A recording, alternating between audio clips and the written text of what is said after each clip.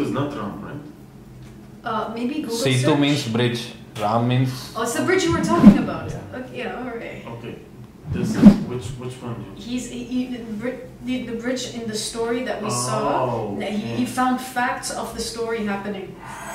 But it looks like passes over the shallow waters. Well, yeah, but in the movie he it found sends back images of a chain of largely submerged objects running between Sri Lanka and India. Looks like a string of pearls between two islands. It looks to me like a rocky jetty, but this thing looks pretty big. On closer analysis of the satellite image, investigators calculate the line of rocks is over 30 miles long. What makes the image especially intriguing is that the rocks are in an area of sea mentioned in an ancient Hindu poem. A poem which also refers to a magic bridge.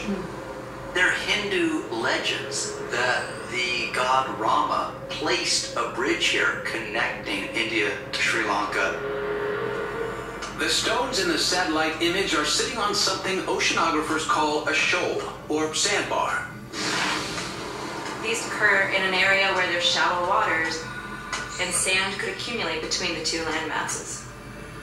The sandbar may be natural, but what's sitting on top of it is not. This isn't just a simple sandbar. There's objects in here that haven't been eroded away. There are stones that have been brought from afar and set on top of our sandbar island chain. How these stones got here is a mystery. And when a team of geologists date the stones, the mystery deepens. The rocks on top of the sand actually predate the sand. So there's more to the story. Scientific analysis reveals the rocks are 7,000 years old, but are sitting on top of sand that is only 4,000 years old. These results suggest the structure in the satellite image isn't natural, but built by humans. Some scholars believe the ancient texts refer to a time 5,000 years ago. At this point in history, building such a long bridge would have been a superhuman achievement. Okay. Interesting. So when Ram was going for the to get Sita, so he was not able to cross the ocean. So Hanuman went because Hanuman is superhuman, he can fly.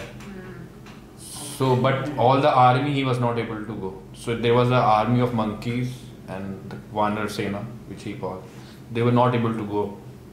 So what they did, they put the name, what Ram said, they put the name Ram on the stone and they put it in the sea, so it was floating. That's how they crossed the ocean. But now it's not floating. Now it's not floating. Now Yeah, it's no, not. you can't go. And that's a little bit eroded, you know. So it's like the sand is 4,000 years and that stones are 7,000. So they bought it from somewhere else.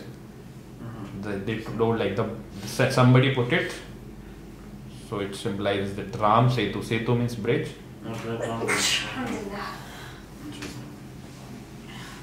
This too much history.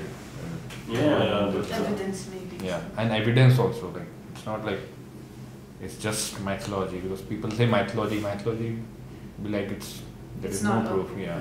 Fair enough.